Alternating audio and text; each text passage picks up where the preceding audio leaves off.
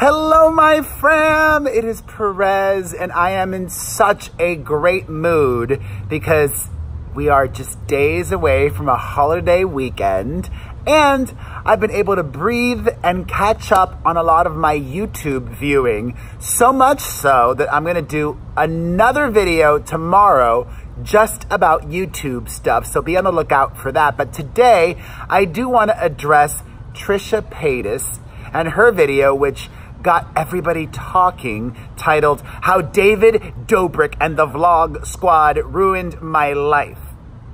Let me tell you something. Trisha could have communicated what she did in this video many different ways. She could have done an Instagram Live. She could have sent out a series of tweets. But no, she chose to make a YouTube video and chose a very good headline. Bravos to whomever wrote that headline for her. Or probably her. It's not that hard. It's a really good headline. How David Dobrik and the Vlog Squad ruined my life. Total clickbait. She didn't explain how they ruined her life because they didn't. They only helped her, and they continue to help her because she strategically chose to make this video for clout, for money. Probably not. It was probably demonetized, but views translates to hopefully people watching more of her videos or subscribing to her channel. So it's a win-win situation. And personally, I am not bothered by the fact that it was a clickbaity title. I actually applaud her for the clickbaity title because it was a good title. It got people's attention, and it got me to finally sit down and watch it. She specifically had issue with one of David's Vlog Squad members, Jeff. And I gotta give her credit. I saw a side of Trisha in this video that I don't think I've seen in a while, or possibly ever. The energy that she was giving out was so good. It was so sarcastic and so angry, but not angry in a way that she wasn't entertaining. She was clearly on. It was clearly a job. She was performing, and it was very entertaining. Perhaps the only time that she may have been real was when talking about being hospitalized, and I don't even agree with everything that she said in the video, but I still love how she said it, if that makes sense. And it all stemmed from this guy, Jeff, leaving his drink and his sandwich at Starbucks when he saw Trisha there, which is just ridiculous. You could have just not said hi to her. He revealed that bit of info on a podcast, and there was a moment where Trisha asked how she wronged her friends, his friends. And I mean, I think it's pretty obvious the many ways that she wronged Jason. She knows the ways that she wronged Jason. First and foremost, dragging his children into her petty drama, and the baby mama into it as well. That was awful. That was uncalled for. Of course, she's not going to remind you of that because it's her video and she wants very pointedly to get her side across. She also should not have made the original video to David, I don't think, because it blew everything up. She could have still been in a happy relationship with Jason. I find it interesting. Maybe she's shared this before, but I didn't know that Jason broke up with her, allegedly, according to Trisha, because David told her to. And I think it's quite telling and smart that David Dobrik has his Vlog Squad members trained. They're not supposed to respond to drama. David doesn't want to be Jake Paul or Logan Paul. He wants to be the cleaner, squeaky cleany version of the Paul brothers, which is exactly what he is. Like I said in one of my videos earlier, David Dobrik has rebranded in 2019. His content is still for young people, but it's not as edgy as it used to be. There's no dumb jokes about girl-on-girl behavior or anything like that.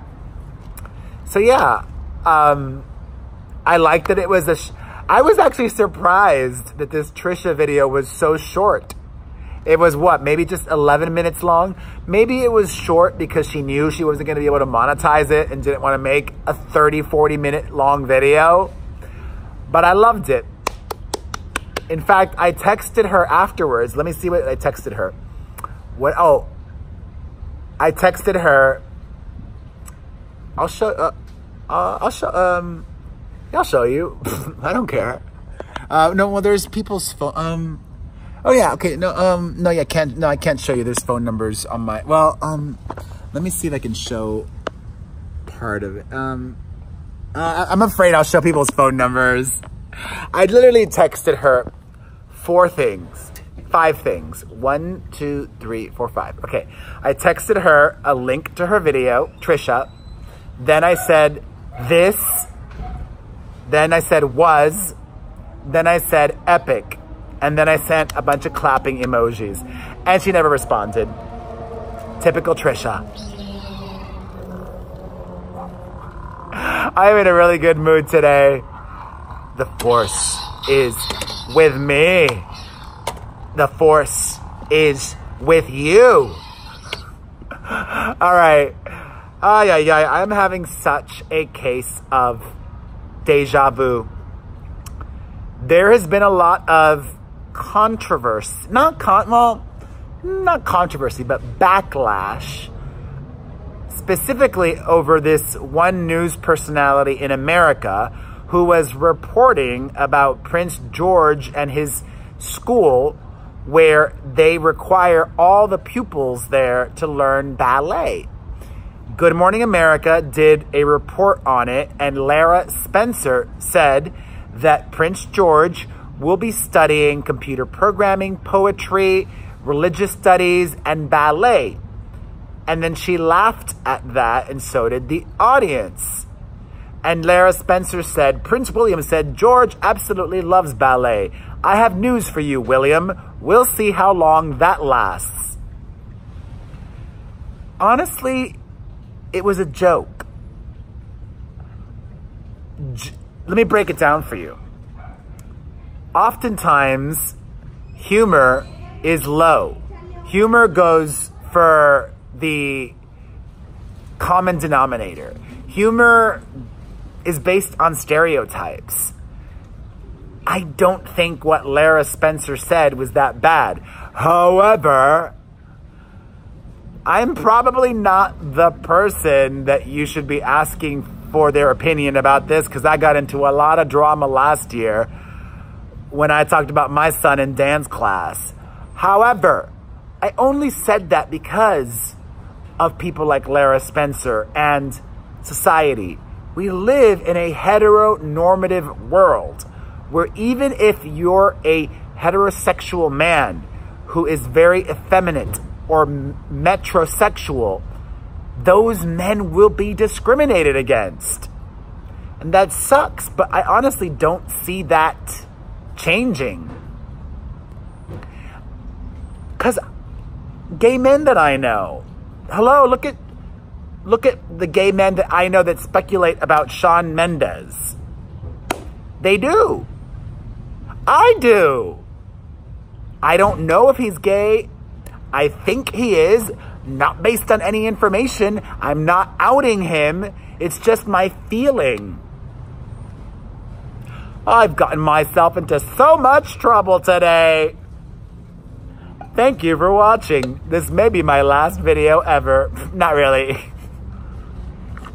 Also, thank you to the folks at Canvas 1839 who sent me this fabulous Yeti cooler. I have a Yeti. This is not a plug. I just love the gift, and I acknowledge that this is not cheap. I bought my own Yeti, and it was like $70 or something like that. So thank you, Canvas 1839, and I appreciate you guys advertising on my podcast. great segue. On my podcast, I can be wild and uncensored.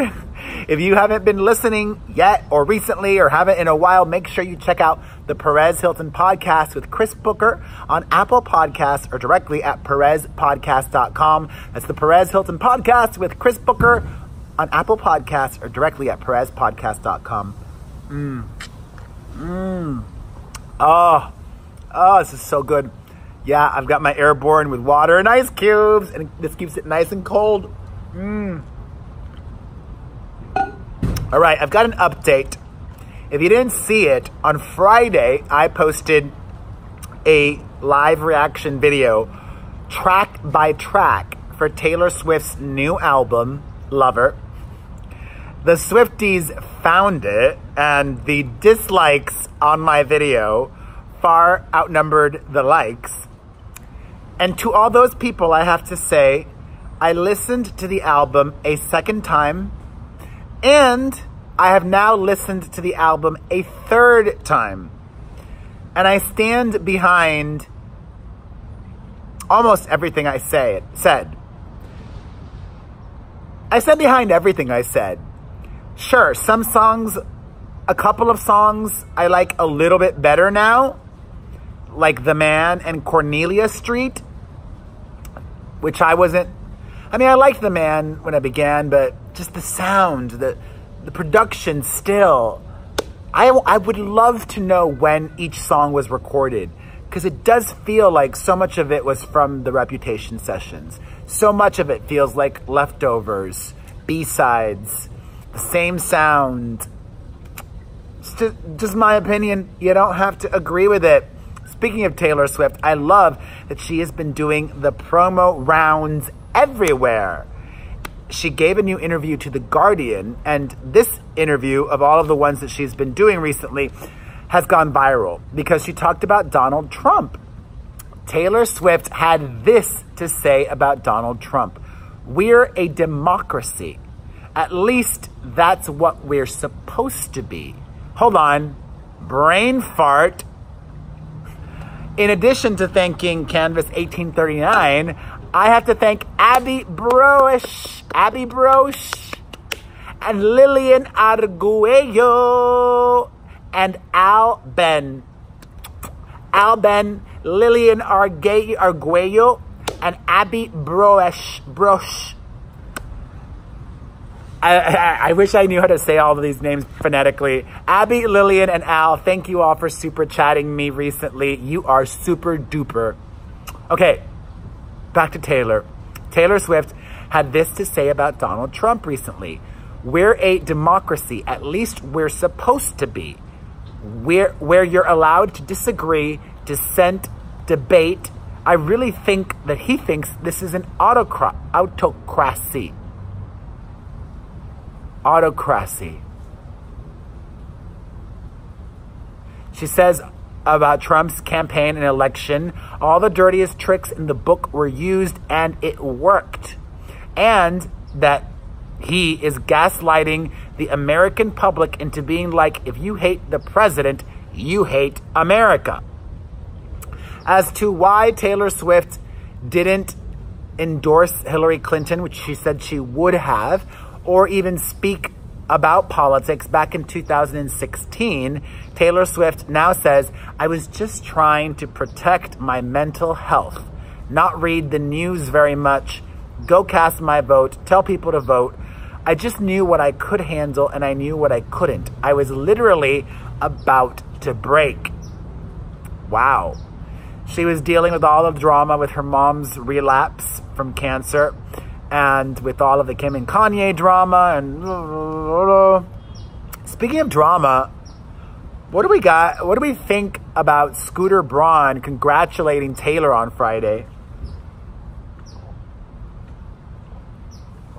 Yeah? Okay, good. I agree. No, girl. Scooter should have shut up. Scooter Braun, who bought Taylor's back catalog, which she's not happy about, tweeted the following. Regardless of what has been said, the truth is you don't make big bets unless you are a believer and always have been. Brilliant album with Lover. Congrats, Taylor Swift. Supporting was always the healthier option. Hashtag brilliant album. Hashtag brilliant campaign. Congrats.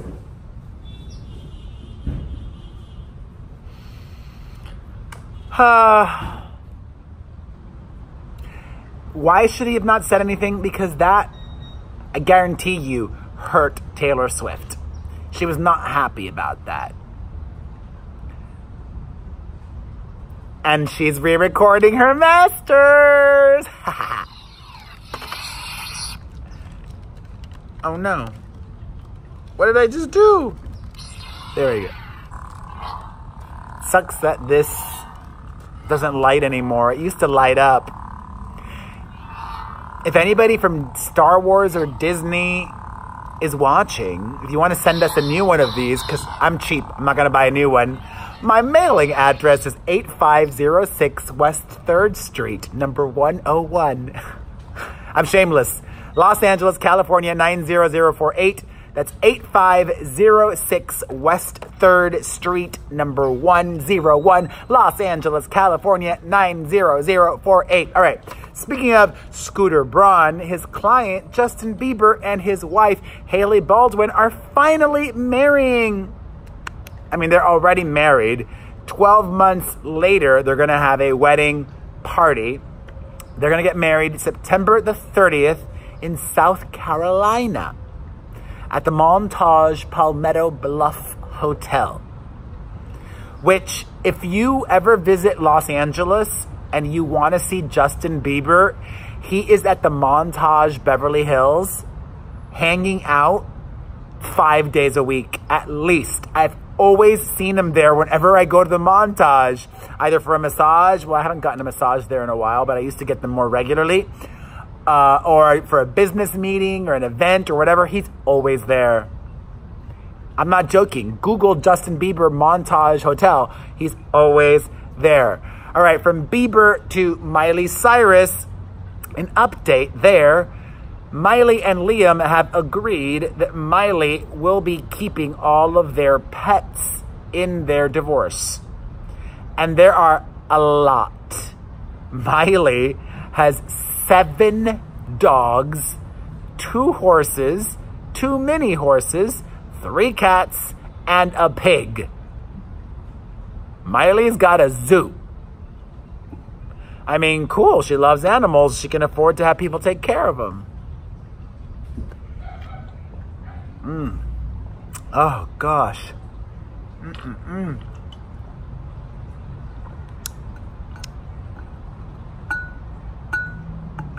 Oh, wow. In other couples news, speaking of splits, Mel B's ex-husband, Stephen Belafonte, wants his child support payment increased from $5,000 a month. Because $5,000 a month isn't enough for child support?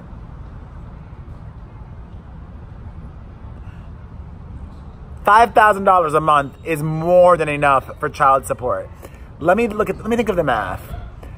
Especially, like, I would imagine they're either splitting any education costs or Mel B's paying for them all. You know, like that $5,000 a month is more than enough. But shockingly, Mel B's lawyers are lawyering, and she claims in court that she is unemployed and actively seeking work and unable to increase the payments. Mel claimed that she makes a monthly salary of $3,700 and only has $83,000 cash in the bank. Most of her money is in real estate. She's got over $5 million worth in property. And that she spends, this is the crazy part, she spends like $120,000 a month. Yeah, that doesn't add up. If I was a lawyer, if I was an attorney, if I was a judge, I'd be mad at the way this attorney was working it. Not a good idea. All right, in more couples news, an update. You may have heard that Bethany Frankel is married. This because of a tweet that she sent. However, she did not mean that she's married to her boyfriend. What she meant is she was the only New York housewife that was married because she's still legally married to her ex, Jason Hoppy. All these years later. Ay, ay, ay. All right, speaking of reality TV stars, Karamo Brown has deleted his Twitter. The Queer Eye star is going to be competing in the upcoming season of Dancing with the Stars, and a lot of people in the LGBTQ community and a lot of people in the Black community really took him to task when he recently not just defended but praised Sean Spicer, who is also going to be competing on Dancing with the Stars, saying he's a nice guy and blah, blah, blah, blah, blah. And because of all of the feedback and controversy, Karamo deleted his Twitter. I like Karamo, but I didn't know he was so fragile. Boo. We need to strengthen your backbone. Also, according to People magazine, Lori Loughlin's daughters, Olivia Jade and I forget the other girl's name. I don't know. Amelia. She and her sister have been having nights in. They've been laying low. People says Olivia and Bella continue to spend a lot of time with friends. They visit people's houses or have friends over, blah, blah, blah, blah. I don't know why, but I swear, every freaking Lori Loughlin article does so well on my website. My audience loves Lori Loughlin stories. So I talked about it on YouTube, even though that one's not that exciting to me. That story did well. And finally, Disney has announced a bunch of exciting plans. Disney Plus is going to be introducing not just their previously announced titles, which is a lot, but also a Miss Marvel TV show and a She-Hulk TV show. They're coming for the women and the gays. And also, Kit Harington is going to be joining the Marvel Cinematic Universe. Yes, the Game of Thrones alum, Jon Snow himself, will be a part of the MCU. And as I teased at the very beginning of this video, tomorrow, I think you guys are going to enjoy something different from me. So be on the lookout for that tomorrow. And thank you. If you enjoyed this, make sure you can get a video from me for you or for anybody about anything. Get a personalized video greeting from me at starsona.com/Perez Hilton. That's starsona.com/Perez Hilton. Make sure you super chat me in this video if you're feeling generous. Throw some coin my way and the force will really be with you. I definitely make sure to shout out everybody who super chats me. Also, make sure you got the notifications turned on so that we could live chat during every video premiere daily on both of my channels. Make sure you're following The Perez Hilton as well. Listen to the podcast at PerezPodcast.com. Sign up for my newsletter at PerezNewsletter.com. Follow me on Instagram at The Perez Hilton on Instagram. And of course, make sure that PerezHilton.com is your homepage. And you're visiting PerezHilton.com daily throughout the day. I love you. Cheers to you. God bless. To health. To health. Mwah, mwah, mwah, mwah.